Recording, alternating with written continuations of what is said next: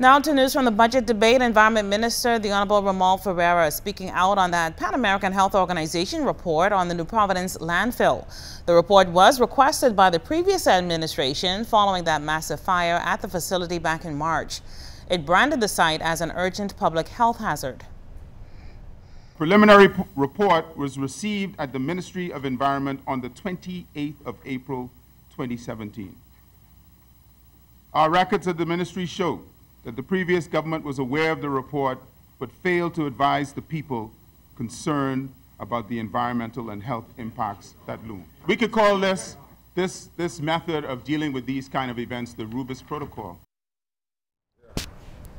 The Environment Minister also outlined measures in the short, medium, and long term to address challenges at the landfill. The Department of Environmental Health Services, DHS, has stepped in to bring some order to the compound. And at this point, I want to thank the members of the Department of Environmental Health Services for their courageous efforts. They continue to work on behalf of the Bahamian people. In the interim, the previous government commenced an RFP to find a new manager for the landfill. This process was greatly flawed as it was rushed to beat the date of a general election.